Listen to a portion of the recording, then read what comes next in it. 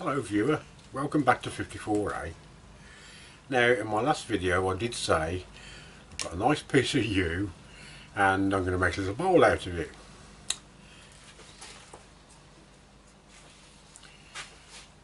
So I started it and started hollowing it out, and I went through the side. Oh well. So today's project, I'm going to make a pen and a pencil out of, hang on a minute,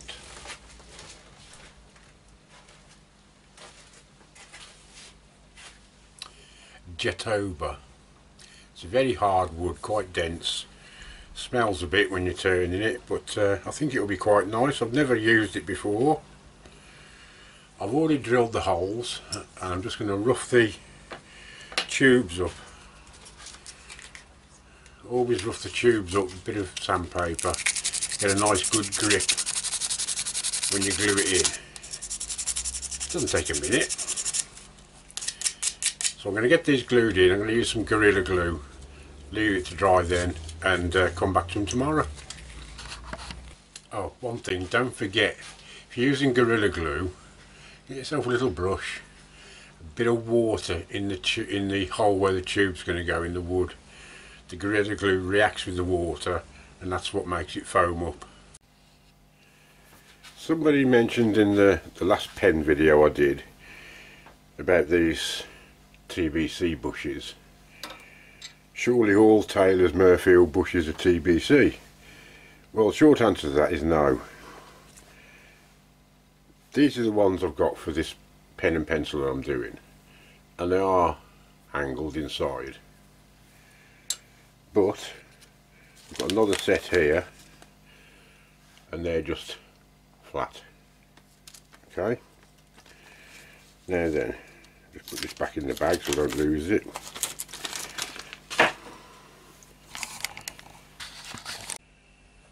Now if you've got a drive centre like mine, which doesn't go all the way to a point,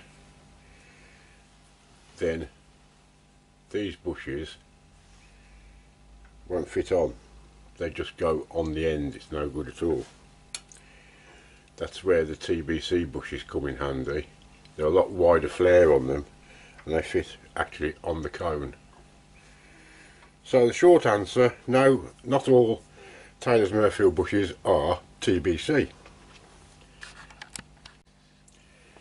Right, I left them overnight and they all foamed up very nicely around here. The only thing you've got to be careful of with the Gorilla Glue is don't get any inside the tube. There will be some if it foams up. So I just got a little craft knife and go around. Now I've sanded this one down, so as you can see it's shiny. I've done it on my little disc sander. So when you hit the shiny bit, it's time to stop. Insert the bushes for that particular kit and away you go, TBC. I'm just going to sand down the other one.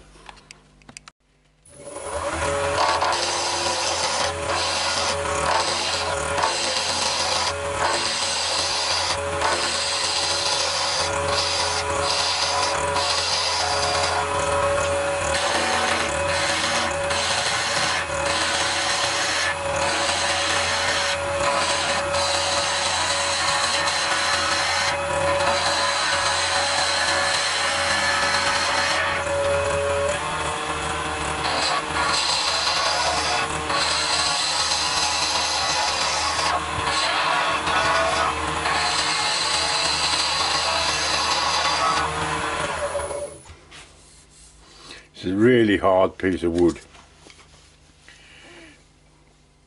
but it doesn't look too bad.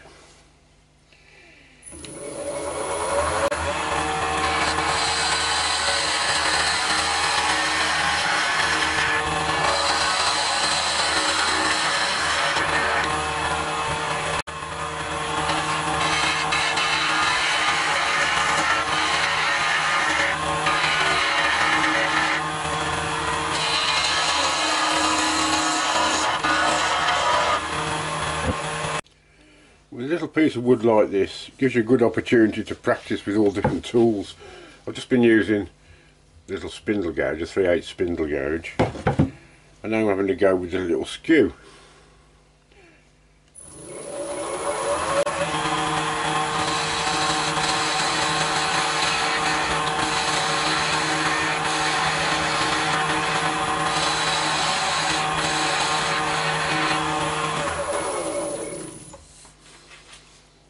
Something this size is ideal to practice with a skew.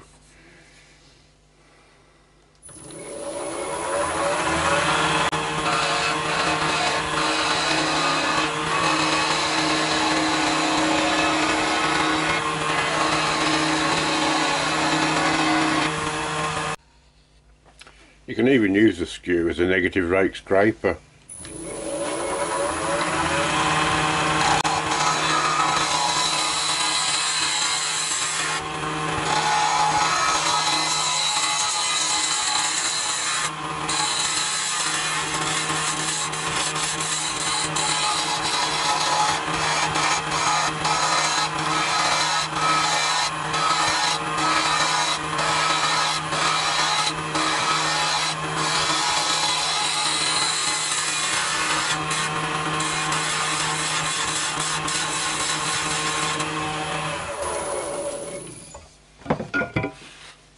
So I'm leaving it very slightly barrel shaped, just slightly wider in the middle.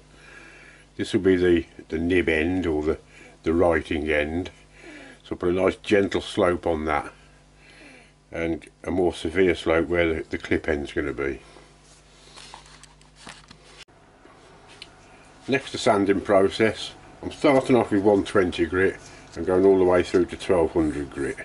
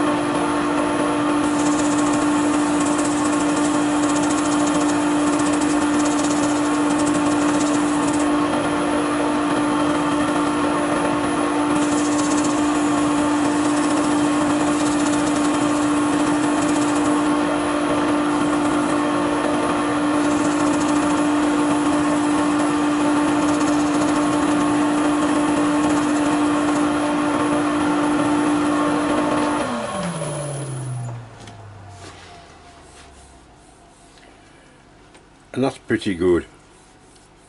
That's very good, in fact. There's lots of methods of sanding, and I'm not that fussy, to be honest. You can, if you've got a reversible lathe, which I luckily have, but I've never used it yet.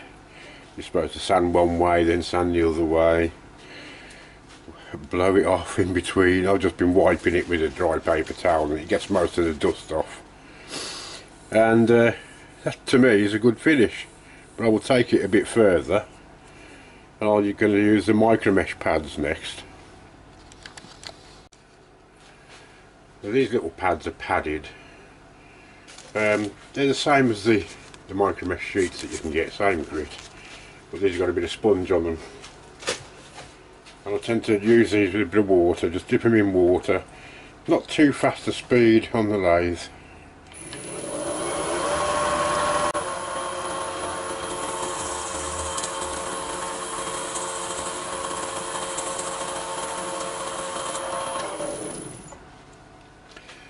Now these usually start off at 1500. If you remember, the sandpaper stopped at 1200. I've lost my 1500, I don't know where it's gone, so this is the 1800. But it goes all the way up to 4,000, I think it is. No, tell a lie, 12,000.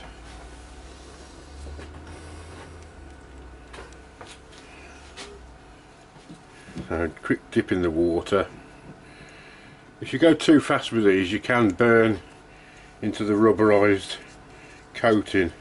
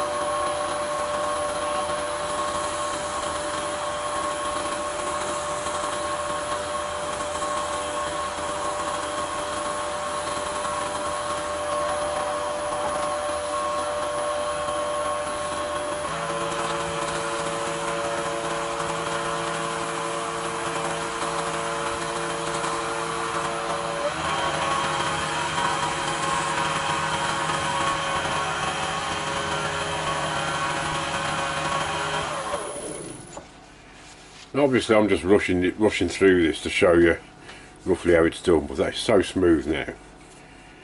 But I'm going to go a bit further and get the Yorkshire grip microphone out. Oh, there's a lot on there, don't want to waste it.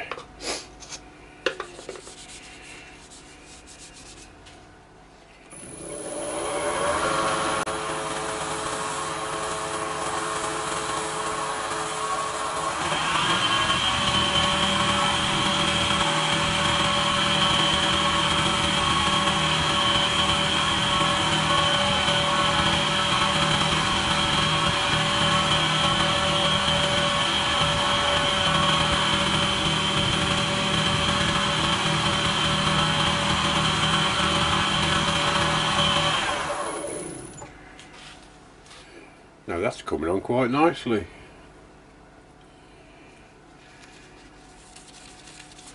Bit of sanding sealer and polish now.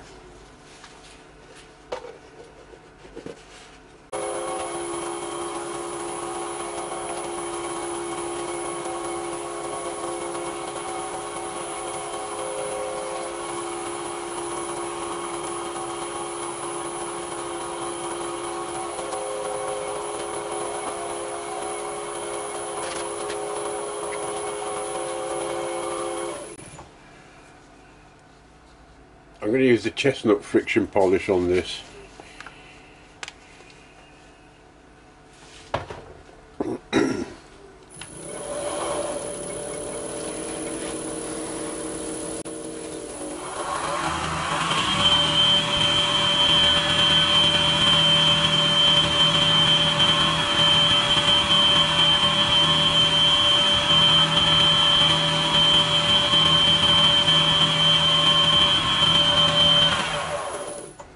Now I think you will agree, that's not a bad finish.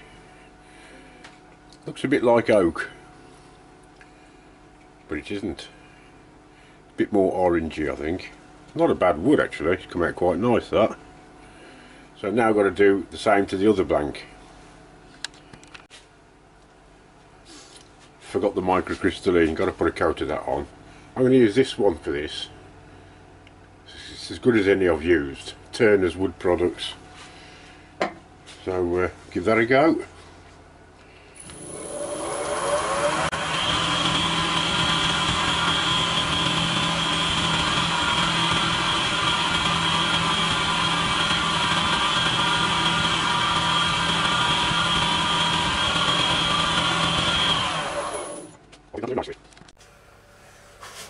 Right, the next bit is just to put them all together, and with a single tube fairly straightforward.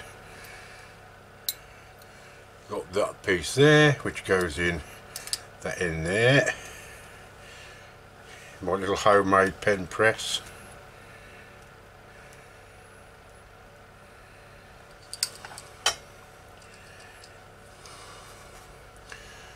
Little piece there that goes in that end.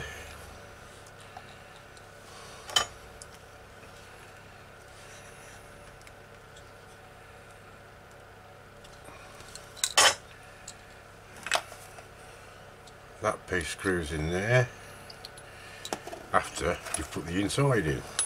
Now this is the pencil. Pop it in there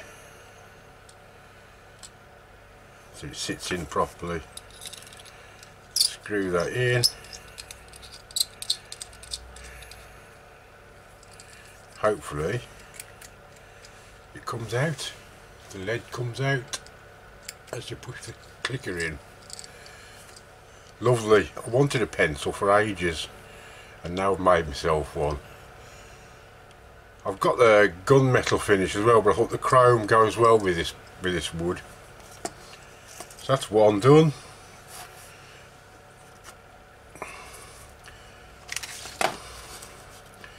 Again, these are Taylor's Murfield kits.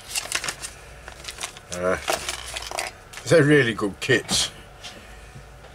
I can't say I've tried many of them, but there you go. When I say I haven't tried many of them, I mean many other brands of kit. I'm quite happy with these because I get excellent service and they seem to go together really well, these kits. Pop that on there. It's basically the same as the pencil.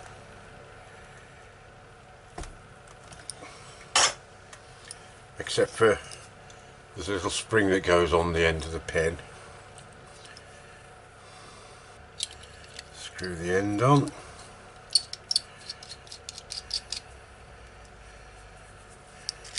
Perfect. Very nice. Yep.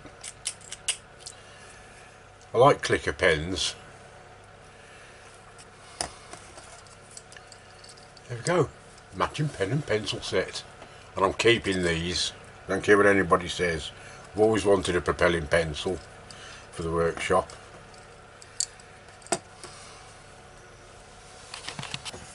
Right then, that's it. Two pens, well, a pen and a pencil. Very pleased with them. Very pleased with how they've come out. It might not be everybody's method, but it suits me and they seem to work fine. They've come out alright. Update. This I showed you at the start of the video. I'm not going to throw it away. I'll try and think of something to do with it.